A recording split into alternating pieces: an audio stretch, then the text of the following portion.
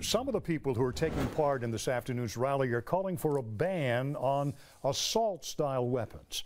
Earlier today, they held a news conference calling on lawmakers to take action. Harv Jacobs, also live in Marion Square. Harv, these folks had a warning for those lawmakers if they don't work to get rid of these kinds of weapons. Bill, they will work to get them voted out of office, and for many of them, last week's school shooting in Florida was the last straw. A school shooting in South Florida had far-reaching effects all the way to the Lowcountry. Today, groups calling for an end to gun violence gathered outside North Charleston City Hall. They came with a message. I'm here to say that I'm mad.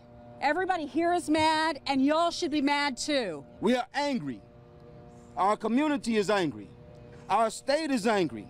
And our nation is angry as our children go to school in fear that on any given day, going to school could be a death sentence. What angers these folks most is that the accused killer in Florida was able to legally buy an assault-style weapon despite warning signs about him to federal authorities before the shooting. Well, people, the time for prayers and vigils and holding hands alone has come to an end.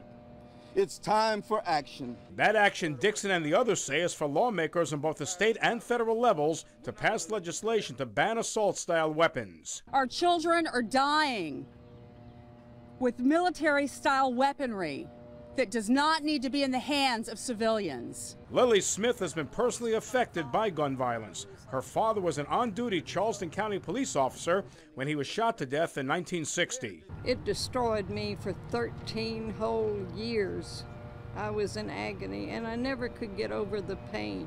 Dixon noted there's a bill in our state legislature to put metal detectors in all schools. He says the bill must become law this year. If you close session this year and I see that that bill has not been put through, it's going to be hell to pay. It's time to stop the madness. And if not, we will have to stop those who have the ability to stop the madness at the polls. The groups at today's news conference targeted Senators Lindsey Graham and Tim Scott specifically on the assault rifle ban. Now, I reached out to both their offices, and a spokesman for Senator Graham did get back to me. He said in the past, Graham has not supported banning assault-style weapons. He said as far as he knows, he hasn't changed that position. We have not heard back yet from Senator Scott's office. Live at Marion Square in downtown Charleston, Harv Jacobs.